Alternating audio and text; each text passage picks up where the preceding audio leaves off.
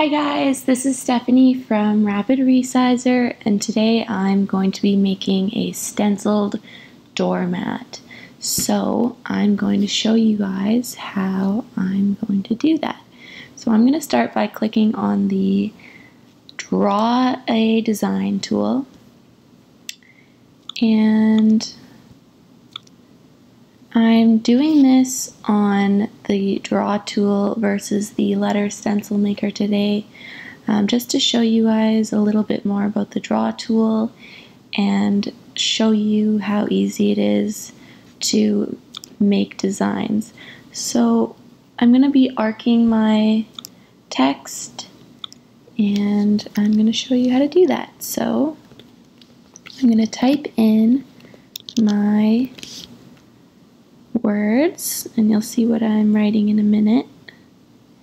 And I'm going to be using a heavier font because I want it to really stand out. And I'm going to use the arc tool to arc my text 45 degrees and click add to the design. And I'm going to enlarge this a little bit.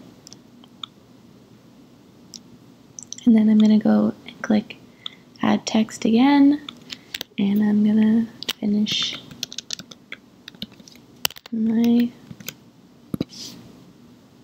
little message here, and then I'm going to flatten that out and choose my font and add that to my design. So the Draw tool makes it really easy to make your design come to life and make it really exactly the way you want it. So this looks perfect, and now I'm going to print, and I want my doormat stencil to be pretty big. So I'm going to make it 24 inches wide. It's a little too big, maybe 20. Perfect. So now you can see that it's going to print on 3 sheets, and I'm going to click print,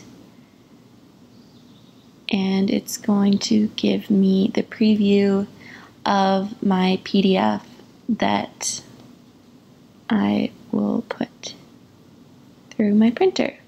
So this is my really simple doormat stencil that I am going to be stenciling onto just a basic doormat using some outdoor black paint, and I'm going to show you guys how to do that.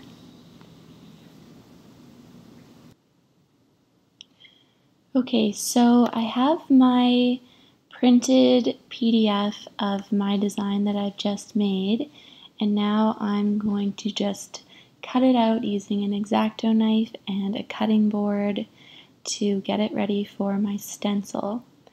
And what I'm going to do for the letters that have a middle section, like the O's and the D, I'm going to just get a couple pieces of Scotch tape, and I'm going to tape them onto my stencil on both sides just to make sure that I don't lose them.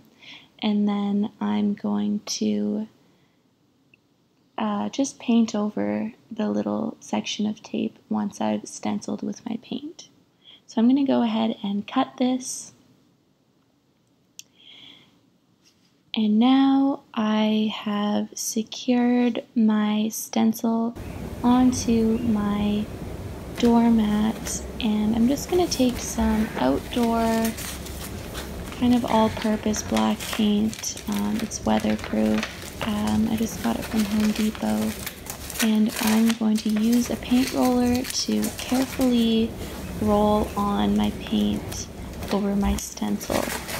This might take a couple of coats. I just let my paint dry a little bit before I add each coat, and if you want to, you can touch it up with a paintbrush also, just for the little areas where it's harder to get the paint to adhere. So Once you've let your stencil completely dry, I'm just going to peel off my stencil, and you can see that it will reveal my message. And in the little areas where I used the Scotch tape, I'm just going to go through and apply a little bit of paint with a paintbrush on the spots where the Scotch tape was to fill in my letters.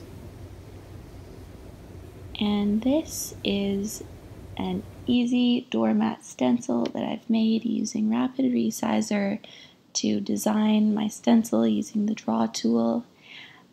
If you guys found this video helpful, please like this video and don't forget to subscribe to our YouTube channel, as well as follow us on Facebook, Pinterest, and Instagram. Thanks, guys!